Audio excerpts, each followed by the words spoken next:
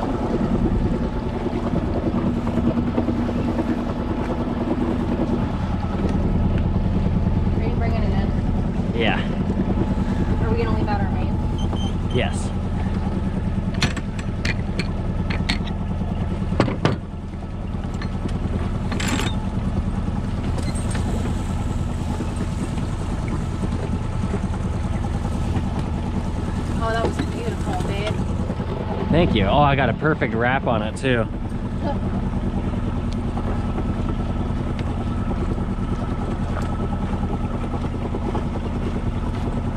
I'm looking to see which way we should tack. I think we should tack port side.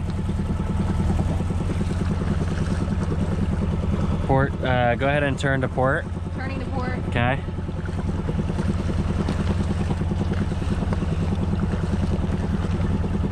Okay, maintain. Maintain.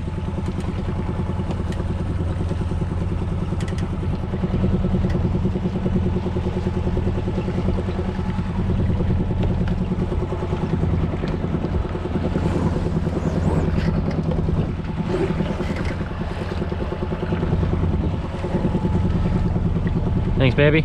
Yeah. Good job. You too. Good job.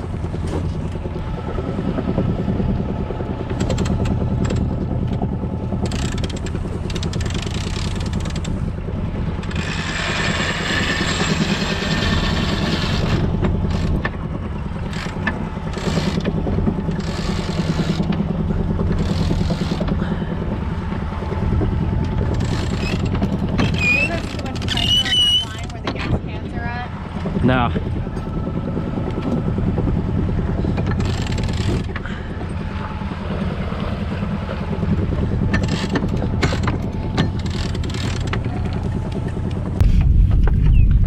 This is our new anchorage for the day.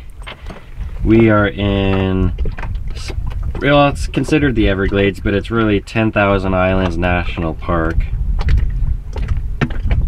And around that corner there and to the right, we found a bright white sandy beach with really cool shells, and there's like a small little fishing shack on the island.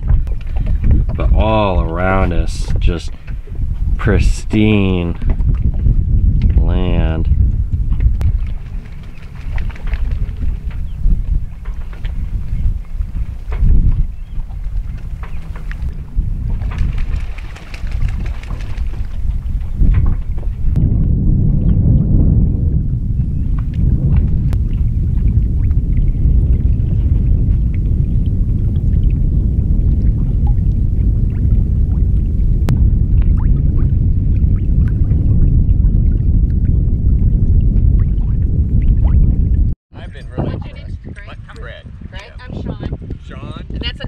Yep, another Ryan. And that's Courtney. Yeah. So it should be easy. You only have 3 names to remember. Sean, Courtney. I got the Ryan. This is our friend Greg. He takes his small dinghy up and down the coast of Florida. He's been from Tampa all the way down to Key Largo. He's part of a group of people called the West Coast Trailer Sailors. And they get on the smallest sailing dinghies possible, and they spend several nights or even weeks out at the ocean.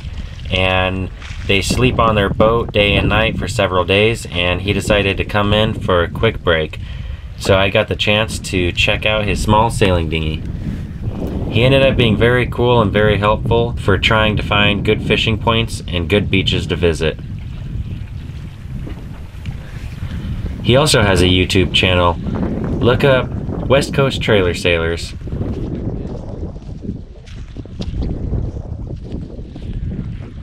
So this is Tiger, Right.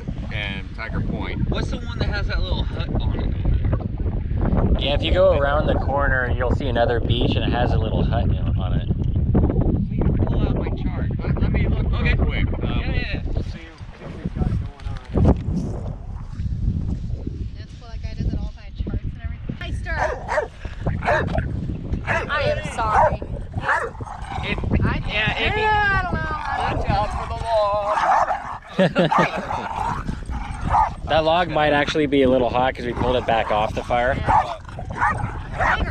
That's it. Wow. There we go. No. Oh god, I'm burning the hairs on my legs. I was trying to dry my shorts out. So again, yeah, I'll tend to the fire. You don't have to worry about putting that out. Cool. So really, we were gonna go get more wood. Well, I was. So